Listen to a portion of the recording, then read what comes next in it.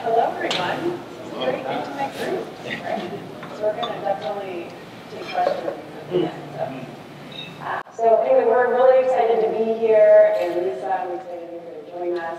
And today, we're going to talk about how grocery purchase behavior can give very close signals around your behavior in general, outside of just what you eat. And in the 1800s, there was a French statement that said, "Tell me what you eat and I'll tell you what you are." That term later turned into, "You are what you eat." And today we're going to talk about those signals of what you buy at the grocery store. And I'm sure all of you can think about what you buy generally and what's in your own grocery cart. And maybe it's some Red Bull right now, or some coffee I see you all drinking. But a lot of times we're going to be able to see those signals that you have during your lifestyle and how grocery can predict those behaviors. So I'm very happy to be with Lisa, who has over 25 years of experience in the media industry. Of course, she's now the client portfolio president at Mindshare, but prior to that, she was at Epsilon and Omnicom. So Lisa, thank you for joining us. Thank you for having me, and you guys didn't have any turkey for lunch, did you? No tryptophan in the audience, or if that's what you call it. And I said, this is like church, nobody wants to be in the front row. So you are a small but mighty group, and we appreciate you hanging out with us for the next 20 minutes or so. So I think you can take it away with the first question. All right, so obviously this topic at CES, there's been a lot of discussion around first-party data. The deprecation of the cookie is starting to happen, and so advertisers have been and are rapidly figuring out alternative solutions, which is why first-party data has been incredibly popular.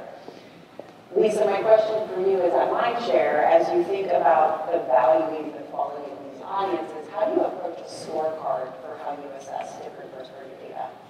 Well, it's kind of funny, I was having a chit-chat with someone in the audience, and I'm going to audible here a little bit.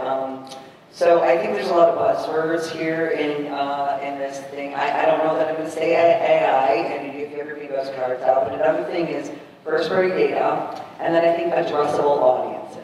And I'm going to talk about first-party data and addressable. You know, at the end of the day, first-party is your data, and that can be everything from an email address to a phone number for a text to somebody who gives you all, you know, their name, their phone number, their credit card information. Obviously, that's all PII. But if you look at addressable audiences, there's kind of an arc on that. And there's first party, and then there's kind of addressable, and then what we're all used to kind of marketing to, demo, age, all those other things. So I think it's really important to think there's a spectrum here, and just because you might not have a lot of first-party data or you don't have a strong first-party data strategy, that doesn't mean that you can't have an addressable strategy. And I think folks like Kroger can help us with that, even outside of the grocery space.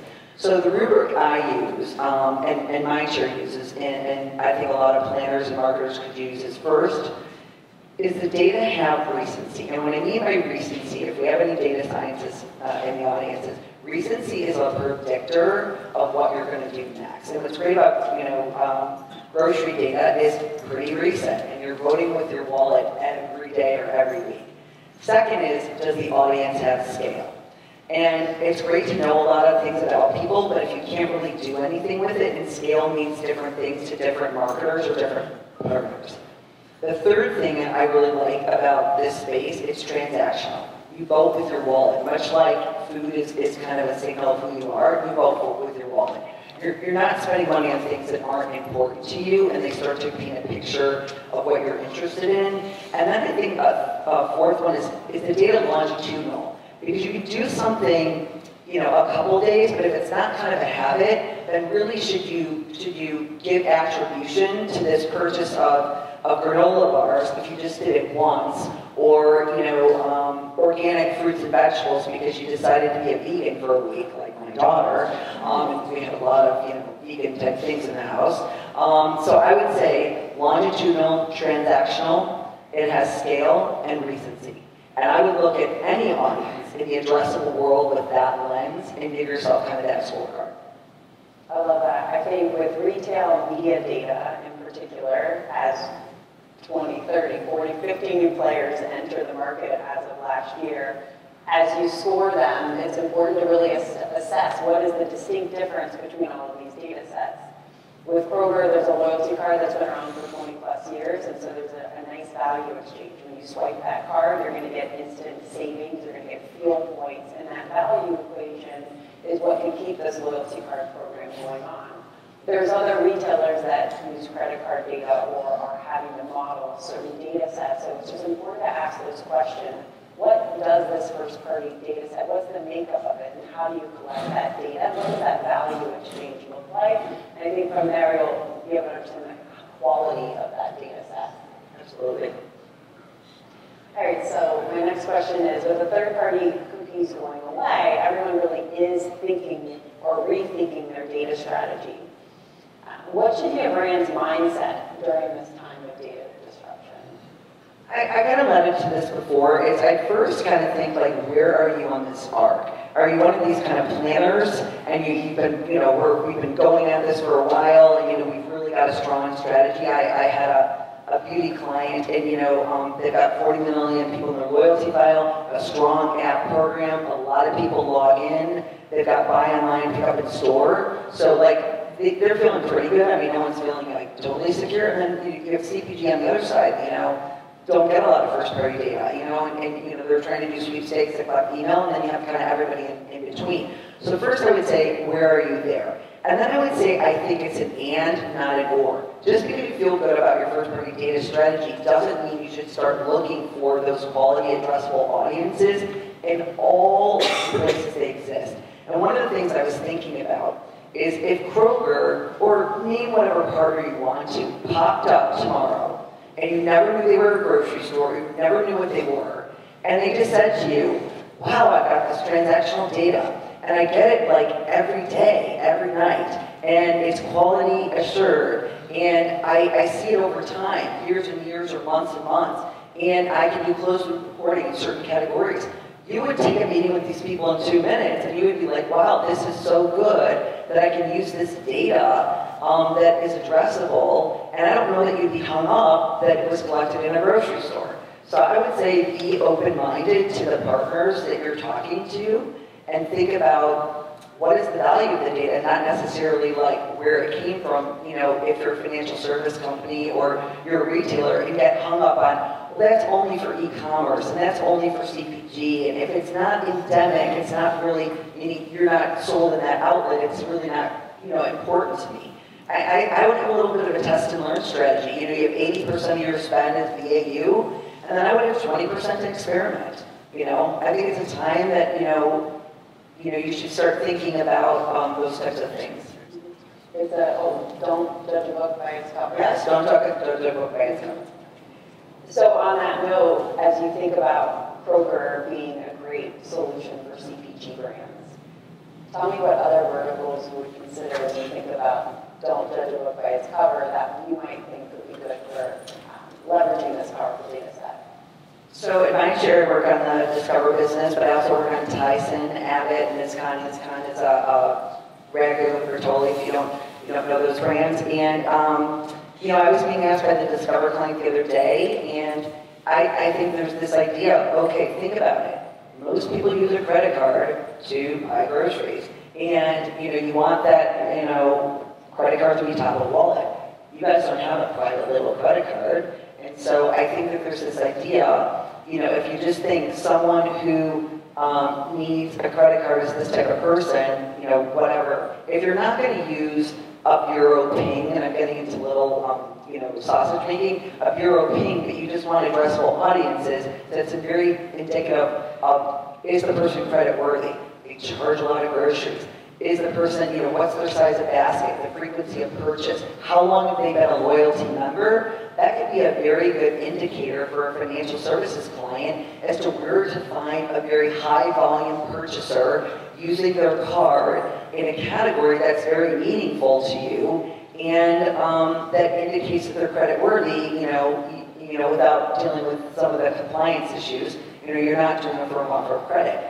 But then I was imagining, like, okay, that's my world, but like, what if you're, and this was a real case study of mine, this was a lingerie brand, and they were launching all these, things in that particular category, but they were moving into yoga pants, and question was to me, well, great, we can't use our first-party data because none of these people really bought this category. So where do we find, you know, where they buy the category? Well, we're not going to conquest like Lululemon. So we said, let's find indices of where we think will predict that someone is a yogi. Well, I started to think about the grocery store, right? You're buying meditative tea. You're buying certain types of, call it granola bars. You're buying clean food. You're doing things that would suggest, maybe it's candles. There's a wide variety of purchase things that can be layered and attributed to create what I'm going to call an RFM score against yogis. So that might have been a perfect example of us going and saying, let's use Kroger for that. So after we're done talking, I'd love to hear what you guys have to say. And by the way, if you want to jump in now, by all means jump in now, because you know it's kind of no fun talking at people. You know, audience participation is always welcome. So if anybody has any other ideas, okay, I love it. I love it. Why not? Oh, thank you. So having been in the industry for a while, so your idea of how to use data on the retailer side for non-endemic. Yes. I worked in retail for 5 years, same idea, Jill, like all the great work you've done. How much, when I would work with agencies though, they seem pretty hesitant to go outside of what is the tried and true practice. Absolutely. People buy beverages, I know who buys soda, I'm getting running from a test buyer. So I like what you're saying, how do we see more of that in practice to understand the test and learn of, oh, I created this audience segment using this model. It either worked out phenomenally or it didn't. Either way is okay. I think as an industry we can do more test and learning and actually pull results accountable. But one of your perspectives is one who oversees. So one of the things I'll say is working in the agency world and at Epsilon with a lot of direct client relationships and now at Mindshare. And Mindshare's got a phenomenal commerce business. And our clients are asking us, but don't think of commerce data as just, they're challenging us, don't think of commerce data as just commerce data. So Lisa, you run a large portfolio and it's not just all CPG. So we should be absolutely, at Mindshare and other places, pushing the boundaries and be first mover on that because we've been in commerce for so long, but we shouldn't be stuck in this rut. But I would also say on the client side, I think that you have to give your partners permission to test, and I wouldn't say fail, but learn. And learning something that, you know, maybe you didn't think the outcome was doesn't mean that you failed. So sometimes I use this analogy, and agencies are afraid to burn the toast. And so, like, you know what I mean? If you're not really engaging your partners with permission, and then also having a strong learning agenda of what you want to learn, that doesn't mean pass or fail. It means learn. And then if you learn that certain endemic or non-endemic data works, it doesn't mean all endemic and all non-endemic work. It's maybe the audience you selected and what your KPI was. Maybe the KPI wasn't right. Maybe you were thinking it would be performance-based when it should have been consideration and awareness, or vice versa. So I wouldn't get hung up in a channel, and I wouldn't get hung up in where the data comes from, and I would say don't have the burn the toast mentality.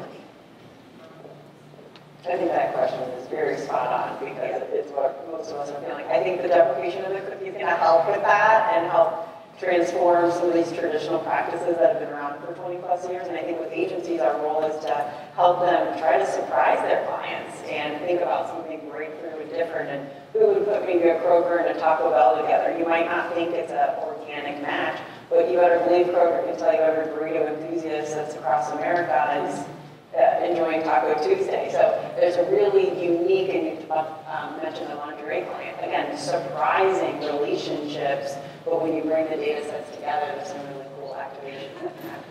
I think tension is good. Tension in marketing is good. I think we all got into this to be creative. I mean, I've become a bit of a gearhead, but you know what I mean, in MarTech and AdTech, but I just think like right now is a time to be creative and to experiment, and that brings the fun to the business. And I think that's where the next big idea comes from. Because if no one's willing to do that, where does the next big idea come from? Do you have time for another question? Yeah. Are there like certain data points or identifiers that you're starting to lean more into, or that you're thinking you're going to kind of help with the addressability issues as we kind of as like third-party cookie finally gets deprecated, like that you're focusing on, and you think is a little bit more efficient or able to inform, I guess, like what's going on in a more like holistic way across the ecosystem? Like, are there any specific ones that you think are going to kind of stand out in this whole world? You know, I wish I could say there's a silver bullet and there's ones that are going to stand out, but I think so much could be relevant to your category and also how much first-party data you have. And again, I'll just use Discover as an example. We just have a lot of compliance issues. And so we can't use a lot of data that we would love to be using, right? You know, zip, you know, ethnicity, blah, blah, blah, blah, blah. So I think you have to kind of figure out what's most important. And I go back to the comment here. If you have a rubric and you say lifestyle or this idea of geolocation, or if something is related to it being transactional, I know they need to pull out their card for this, given your business. You know, what would be most indicative of what would benefit me? And I think sometimes that's where the creativity comes from, where you sit with your data scientist and you look at what's happening, you know, kind of in your own world, and you try to find proxies for that.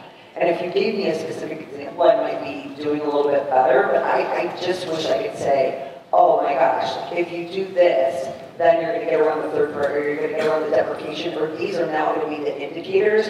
But I think I would be foolish to say that for retail and Ken Cole, it's going to be the same as Discover Home Loans. I mean, it's just not. So. Did that answer your question, or was that kind of like did I cop out? It's more like everyone's kind of figuring this out, I think, as we go kind of thing, it sounds like, and it's like being open to different ideas or just not trying different things. It seems to really just be the way forward. You know, there was one client I had, again, this a home decor brand, but what was really interesting is they were like, we know who all these home decor enthusiasts are. And I said, well, you know that because you know what they're doing at your house. And one of the things we were looking at, and again, this is another thing where grocery data can be great, home entertaining is a hot category. Cocktails are a hot category. CB2 and Crate & Barrel sell a lot of glassware and entertainment wear. What better way to look at the grocery store and see what they're buying and how much they're buying, even the day of the week they're buying it. Are they buying it on Thursday? Are they getting ready? That's a data indicator. If I'm Crate & Barrel, they're not my clients anymore, I bring them up. That is an indicator that goes, wow, that person is a home entertainer. They might be buying couches from you, but not buying glassware from you, but Kroger can tell you that they should be buying glassware from you. It makes me think of our baking enthusiast audience, which is people who love flour and are buying that pretty frequently throughout their month, and Cuisinart or something like that could be really interesting. So I love that Crate & Barrel example. As we wrap, in about like 30 seconds or less, Lisa, you want to share sort of 3 takeaways for everyone as they have their flights this evening back home, what they should take away from this conversation? Put some fun back in marketing. Experimentation is going to be critical. Don't worry about burning the toast. And if you have a partner that's not bringing you what you want, be honest, be direct, and lock arms and say, this is clay, we're going to create together. I think always lead with your North Star, and really what am I trying to get out of this? I think a lot of people go into test and learning plans with horrible, horrible blueprints, and they don't do the work, and it's very shiny object focused. Oh, we're over here, we're over there. And third, I would also say, how am I going to measure what I learned, not if it was successful? And I think you need to, again, look at some key KPIs that are important to your organization and try to get the learning against those, but it's not pass fail, it's what I learned. And then also, like, as your sponsors, give you the budgets for these things, be very clear and set expectations. Like, I think a lot of times we don't do a good job setting expectations and really managing, and I think that puts fear in people. But if you say, this is what I'm setting out to do, it might be a first base hit, not a home run. I think everybody wants to look good and shine in their job, so I think managing up is a fourth that I'll just give. Yeah, I love it. But I think look good is by giving surprising or big ideas, thinking different. The other one I would add is, how do we as an industry eliminate wasted ad impressions and use that retail data and make sure when you're serving a pet or a dog food commercial or impression, it's not going to a family that has no pets in the household. We have a responsibility to eliminate the carbon emissions from ad waste, and so that's, I would say, another takeaway from today. But Lisa, thank you for Thank joining you us. for listening and hanging with us so late